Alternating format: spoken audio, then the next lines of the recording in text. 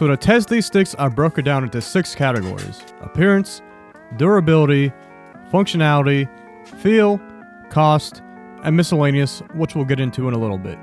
So appearance.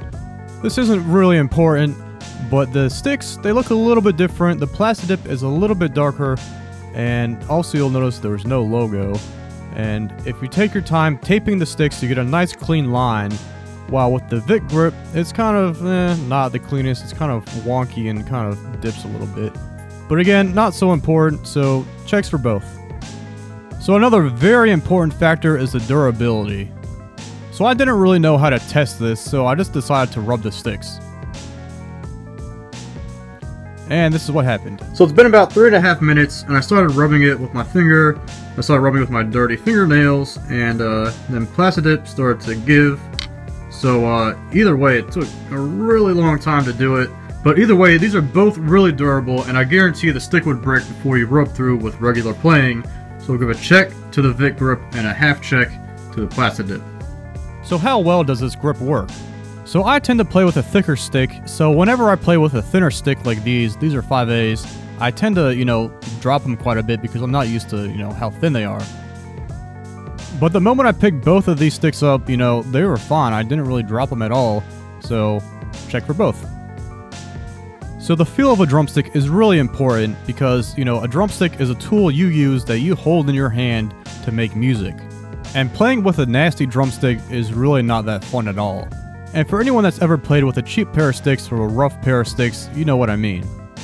So the feel of these two sticks is pretty much the same. Now, the Vic Grip is a little bit smoother, and the rubber they use has a little harder durometer than the Plasti-Dip. The Plasti-Dip is a little bit rougher, but really not that much, and it has a softer feel than the Vic Grip.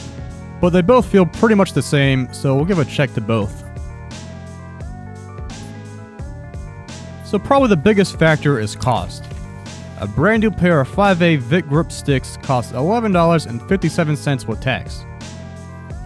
Now, a regular pair of 5As costs $8.94, and then a can of Plasti-Dip is $6.30. So the DIY pair costs $15.24 total. So if you bought a can of Plasti-Dip for one pair of sticks, it wouldn't be worth it, but one can has more than enough to spray several pairs of sticks. So that's a check for Plasti-Dip. So last is the miscellaneous category. So color. Now, Vic Firth only offers their Vic Grip in one color, which is red, while Plasti-Dip offers a handful of other colors in their aerosol can. Now, Plasti-Dip is a really popular product, and I mean, you can go out and go crazy and get these like flakes and pearls and all these other crazy colors, but honestly that would probably cost a lot, and you kind of need some special equipment to spray it. But either way, you have more options with Plasti-Dip, so check for Plasti-Dip. So another important factor is the type of stick. Now, Vic Firth only offers their Vic Grip in 14 pairs of sticks. And now, there are millions and billions and quadrillion pairs of sticks out there. So with Plasti-Dip, you have really any pair of sticks you want. You can make your own grip. So check for Plasti-Dip. So now, the one drawback of using Plasti-Dip is you have to wait for it to dry. So if you use your time wisely, you can batch out a whole bunch of sticks at once and, let them dry overnight. But, either way, you still have to wait for them to dry. So we'll give this check to the Vic Grip. So the real question is, which one's better? And according to this test, Plasti-Dip won because it got 6.5 checks, while the Vic Grip got only 5. So looking back on this data, really Plasti-Dip should have got 6 checks. But I didn't want people to think that it isn't durable, because when it comes to the everyday life of a drumstick, Plasti-Dip is just as strong as the Vic Grip. So really the only strength of Plasti-Dip is that you can choose the color and choose which sticks you use. So you're probably saying, well, what about cost? And really the difference of cost isn't that big. It's only like a dollar, which isn't that much. So if you were to ask me which one I would choose, I would probably go with the Vic Grip.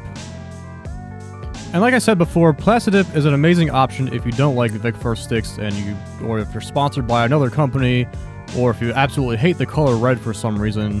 Really, those are the only scenarios when I would choose Plasti-Dip.